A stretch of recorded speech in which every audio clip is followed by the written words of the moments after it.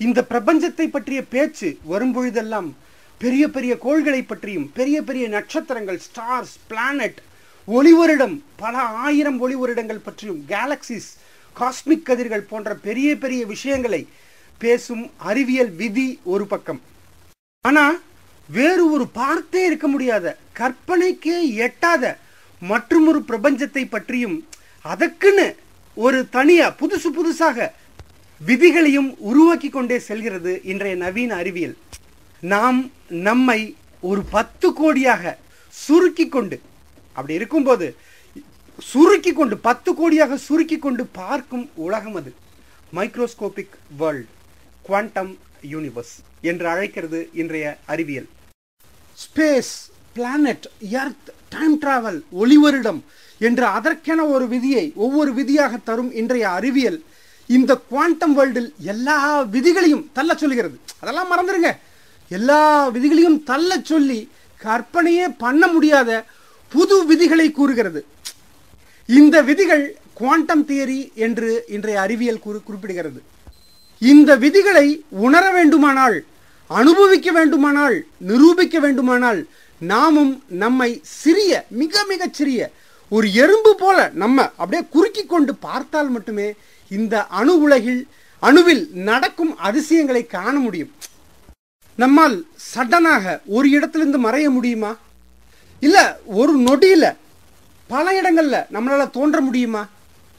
இல்ல வீட்டினுடைய கதவையே திறக்காம அந்த வீட்டில் இருக்கிற செவுறு மூலமா வீட்டை விட்டு வெளியில வர முடியுமா? இல்ல சிறையில் அடைப்பட்டுக்கிற ஒரு கைதி அந்த கதவை பூட்டு திறக்காம சிறையிலிருந்து தப்பிச்சு போக முடியுமா? இல்ல நாம இப்போ இருக்கிற இடத்துல இருந்து அடுத்த நொடி டெல்லியில இருக்க முடியுமா? டெல்லியில அல்லது வேற எங்கேயோ ஒரு இடத்துல இருக்க முடியுமா? சுருங்க சொன்னால் நம்முடைய சித்தர்கள் செய்த வேலையை செய்ய முடியுமா? முடியும் என்கிறது இன்றைய குவாண்டம் அறிவியல். பலவிதமான உதாரணங்களுடன், எடுத்துக்காட்டுடன் இதை நிரூபிக்கவும் செய்திருக்கிறது இன்றைய குவாண்டம் அறிவியல். அதாவது குறிப்பிட்ட ஒரு இடத்துல தான் ஒரு பொருள் ஒரு நேரத்தில் இருக்க முடியும். ஆனா குவாண்டம் உலகில் அப்படி கிடையாது.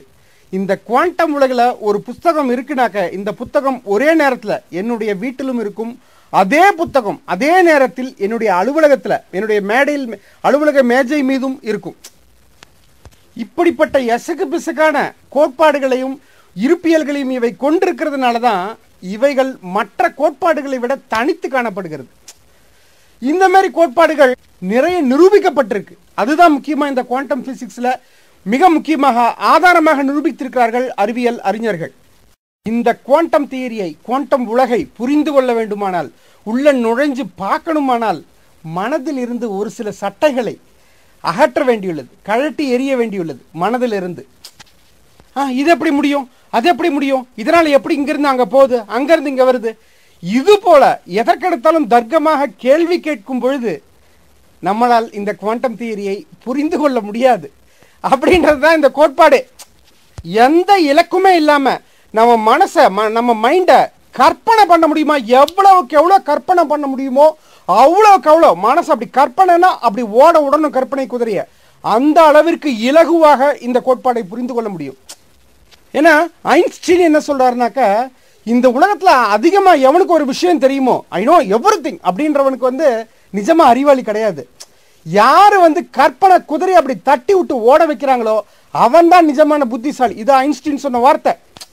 ஏன்னா அந்த நிஜமான அறிவாளி லாஜிக் படி தான் போவான். ஏல இருந்து பி இப்படி போறோம்னா ஏ டு பி, அவ்வளவுதான். ஆனா அந்த கற்பனை குதிரையை தட்டி விடும்போது, இப்போ ஒரு பைத்தியக்காரன் இருக்கானாக்கா, நான் பிரைம் மினிஸ்டர் ஆகணும் அப்படின்னு நினைச்சா அவன் அந்த நிமிஷமே பிரைம் மினிஸ்டர், நான் தான் பிரைம் மினிஸ்டர், அதை பண்ணு இதை பண்ணு, நான் தான், அவன் உடனே கற்பனை பண்ணி அவன் பிரைம் மினிஸ்டராகவே நினைச்சிடறான். ஆனா லாஜிக் பார்ட்டி என்ன பண்றான், ஒரு புதுசா ஒரு பார்ட்டி தொடங்குறான். அந்த பார்ட்டியை தொடங்கி அதுக்கப்புறம் மக்களை சேர்த்து ஓட்டு வாங்கி அதுக்கப்புறம் தேர்தலில் நின்று தோத்து ஜெயிச்சு பிரைம் மினிஸ்டர், அது வேற விஷயம். அது கதைக்காகாது. உடனடியா அந்த நிமிஷமே நான் இப்ப இருக்கேன்ப்பா, நான் பிரைம் மினிஸ்டர்ப்பா, அடுத்த நிமிஷம் அவங்களுக்கு ஈஸியா வரும், ஈஸியா புரிந்து கொள்ளலாம் அப்படின்றாங்க. சுருக்கமா சொல்லணும்னா ஒரு குழந்தையினுடைய மனது போல எதை பார்த்தாலும் புதுசா பார்க்கும். ஏன் எதுக்கு என்னன்னு கேள்வி கேட்காது. அது போல ஒரு எண்ணத்துடன் இந்த குவாண்டம் தியரியை அணுகும் பொழுது அனைத்தையும் இலகுவாக கற்றுக்கொள்ள முடியும், புரிந்து கொள்ள முடியும், தெரிந்து கொள்ள முடியும், அனுபவிக்க முடியும். அணுவை துளைத்து 7 கடலை புகுத்தி குறுக தரித்த குரல் என்று பாடுவாள் நம்முடைய முப்பாட்டி ஔவையார். அதைத்தான் குவாண்டம் தியரியும் சொல்லுகிறது.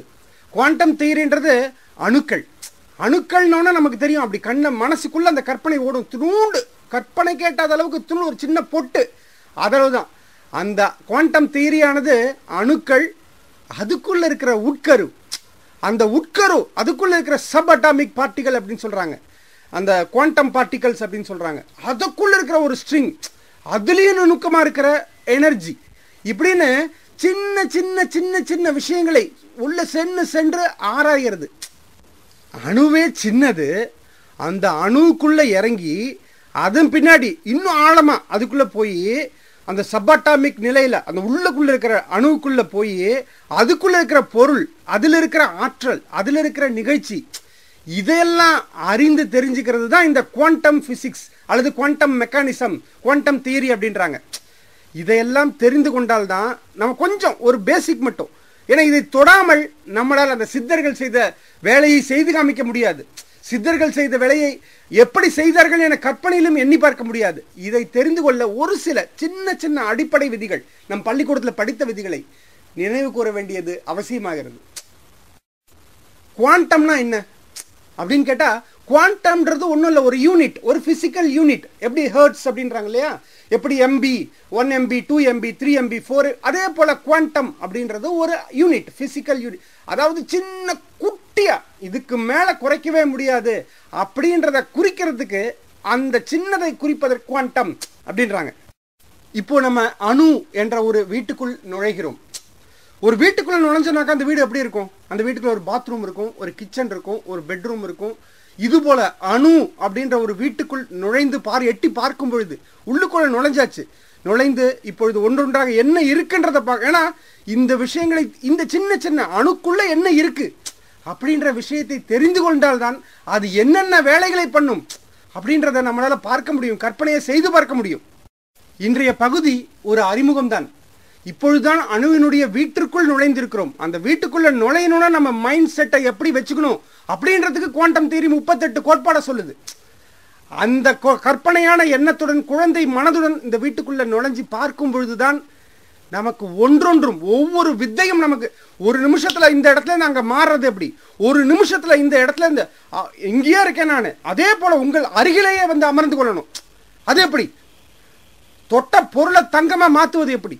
ஒரு பொருள், ஏன்னா எல்லா அணுன்றான், எல்லா ஆப்ஜெக்ட்ன்றான், எல்லாமே ஆப்ஜெக்ட். அப்ப தங்கமும் ஒரு ஆப்ஜெக்ட், அப்போ மெட்டலும் ஒரு ஆப்ஜெக்ட், இரும்பு ஒரு ஆப்ஜெக்ட், எல்லாம் ஒரு ஆப்ஜெக்ட். எப்படி மாற்றுறது சொல்லுகிறது குவாண்டம் மெக்கானிக்ஸ். குவாண்டம் மெக்கானிக்ஸ்ல ரசவாதம் கொண்டுட்டு வந்து நிரூபிக்கிறாங்க, டைம் டிராவல் நிரூபிக்கிறாங்க. இப்படி ஒன்னொன்றாக பார்ப்பதற்கு முதலில் இந்த அணுவினுடைய வீட்டிற்குள் நுழைந்து அது என்ன இருக்குது அப்படின்றத நாம் பார்க்க வேண்டும். நன்றி அன்பு உறவுகளே. மீண்டும் அடுத்த பகுதியில் குவாண்டம் அறிவியல் நமக்கு தருவது தில்லா திகிலா தொடர்கிறது. இணைந்திருங்கள் அன்பு நண்பர்களே.